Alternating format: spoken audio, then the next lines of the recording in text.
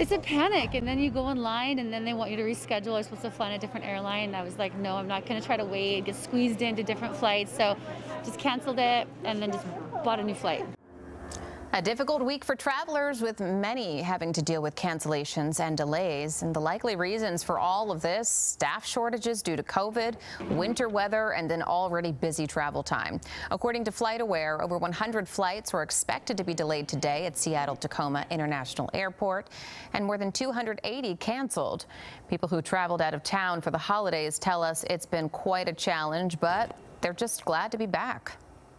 I was supposed to come home Sunday. My plane was supposed to land in Seattle at 6. It was canceled. We've been trying to get home since then. We're just happy to be home. The airport says crews have been working to maintain safe operations as new snow arrived today.